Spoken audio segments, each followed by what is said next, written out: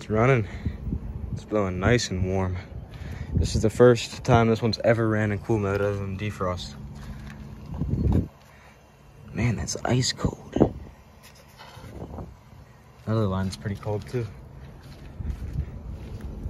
I turned it down to 63 and it's dripping water. I'm thinking that's rainwater.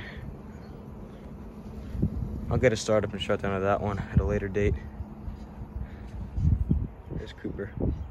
Cooper!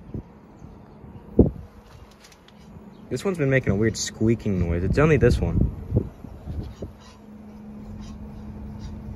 I don't know if that's the fan motor bearings going out already or what it is.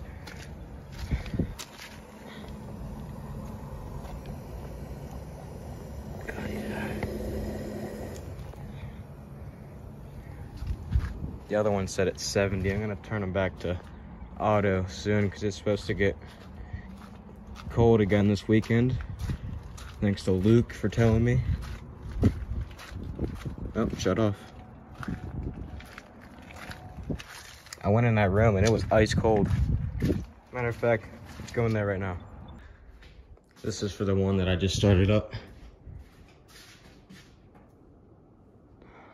Let me change the vane.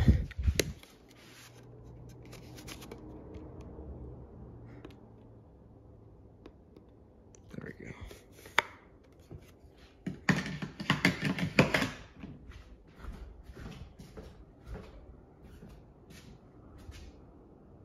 Can't feel it from here, but it's definitely colder in here than it was. Let's go check the other one. Looks like this one already came back on. It sounds like it. Actually, I can't tell. It might be the cars outside. Turn this one back to auto. And pump that up to 60. We'll put it on. Actually, no, 61. Actually, no, switch back to heat because I want it running. 61. And it's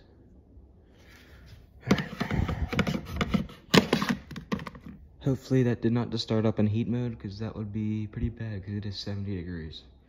I set it to heat and 61 so it will not come on since we're not down here that often. I shut the other one off too. Yep, this one already came back on. But it might be on a delay because I set it to heat and it's in cool.